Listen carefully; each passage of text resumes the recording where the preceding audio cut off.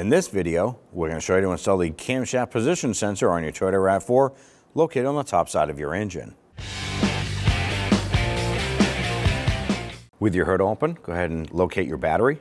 We're going to use a 10mm wrench, loosen the ground terminal nut here.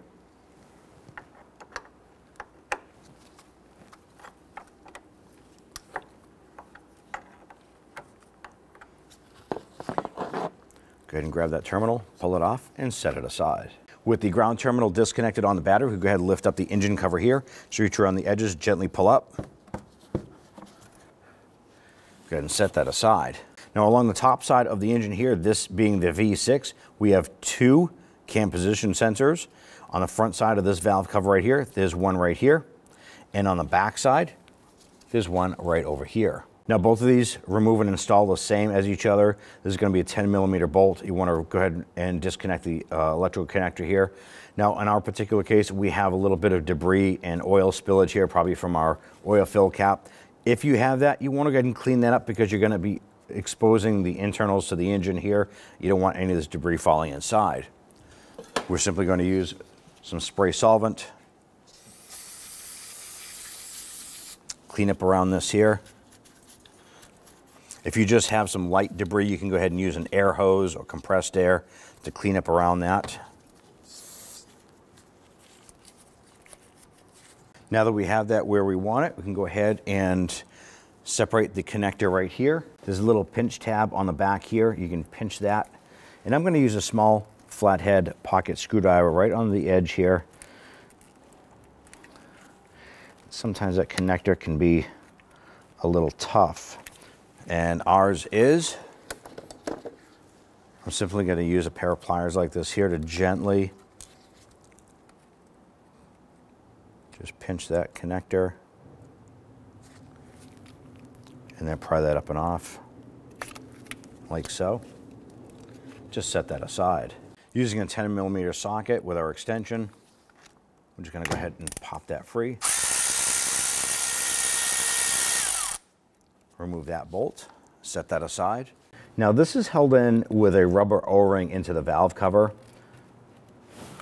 So what we'll do is gently twist this. And sometimes you can wiggle this out.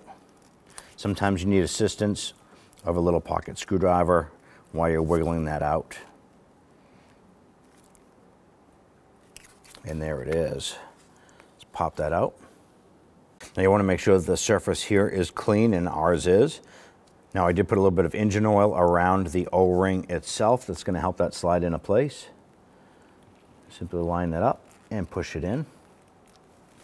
Get our bolt started there.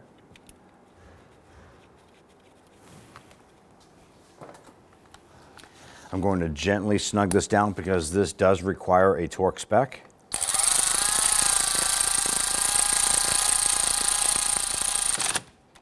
I'm going to torque this down to 8.9 foot-pounds. There it is. Now that we have the sensor installed, go ahead and grab that harness, line that up, press that down. You can feel and hear the connector install. Now if you happen to have to replace the back one, it's just as easy on the back side there. Go ahead and do so. At this point here, go ahead and grab that cover, line this up. Push the cover down, you can feel it snap onto the metal studs there with the rubber grommet. Now that we have our engine cover on, connect your battery. Install your ground terminal. Push that down.